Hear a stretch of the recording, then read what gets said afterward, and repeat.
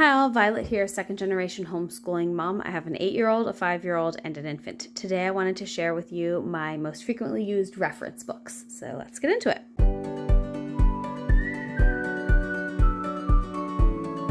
So my most frequently used reference books are probably this entire Explanatorium series. So I'll show you the Explanatorium of History first. We pull this out every week and look at pictures. We do History Quest, which the text just has a few black and white pictures. So I use the pictures in this to supplement the pictures that we're looking at in there, and it has a good amount of information. And it was the least like whitewashed, Eurocentric history encyclopedia I could find. It's not, it's not perfect, but it's definitely a lot better than any of the other ones that I looked at. I think I talked about this in my History Quest video, but this one also goes all the way up to COVID, which is interesting. My daughter obviously remembers COVID times, but I'm not sure my son will when he's older. And then the Explanatorium of Science, also excellent. It has really detailed pictures. A lot of DK books sometimes I feel are overwhelming with how much they break up the information. This one I feel like is more manageable because it has the chunk of text here, and it does have some bits of information, but I just feel like this book flows better than like those eyewitness books where you're jumping around so much that I find those visually overwhelming. I think this is a lot better. And the explanations in this are really solid. The explanation of oobleck in here is like the simplest, clearest explanation I think I've seen anywhere. The pictures are really good. We pull this out. We don't pull this out for every science lesson, but we pull this out a lot if there's something in here that's related to our science lesson. We use Building Foundations of Scientific Understanding, which also doesn't have pictures in the text since the text is written to the teacher. So we use the visuals in this a lot. The last Explanatorium book is this nature book, which we also pull out a lot for science if we're doing something that's related to nature. This one also has amazing pictures, like just amazing close-up pictures and really good explanations of things. And this is a really good supplement to all of our science and nature studies. I liked these Explanatorium books just way better than any other science or nature encyclopedias that I looked at. They're not, exhaustively comprehensive, but they cover everything that we've needed to cover so far in science and history. This next one is an art reference book, and we also pull this one out for history mostly. This one's set up like you're going on a museum trip. And so each of the pages is a gallery, and then this is the gallery map or the table of contents. So that's fun.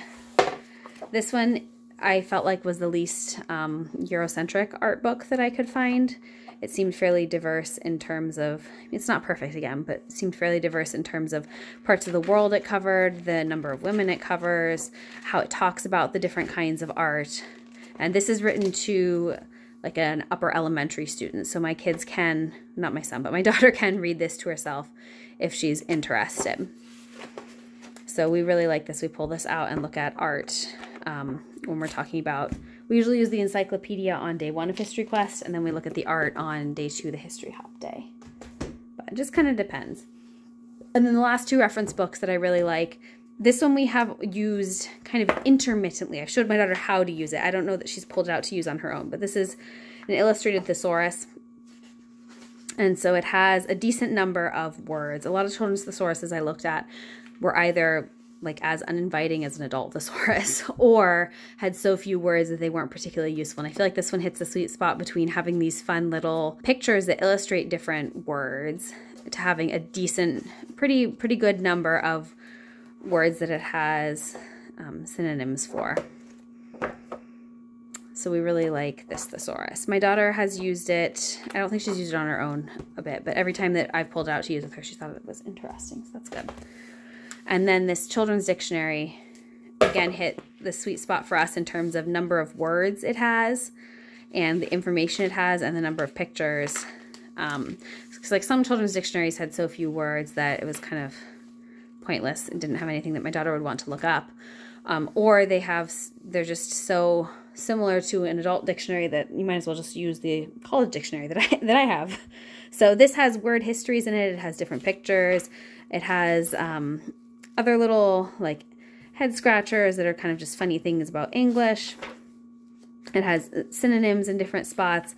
So I just thought that this was a really good kind of beginning dictionary that's a little bit more approachable than our Collegiate Dictionary, and it talks about word roots in different spots as well. You can see, I don't know if you can see here actually, but each of the letters has a different color, so it's very easy to find what you're looking for, and they have them here on the edge as well if your child hasn't memorized the alphabet yet.